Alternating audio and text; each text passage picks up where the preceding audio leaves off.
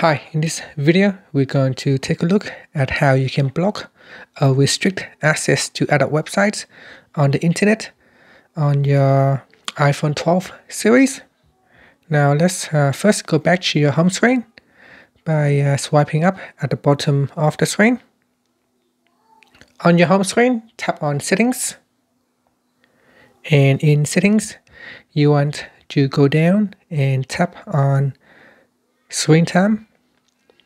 In the Screen Time settings, go down and tap on Content and Privacy Restrictions. And then tap on Content Restrictions. Next, you need to put in the Screen Time passcode. And in here, go down and tap on Web Content.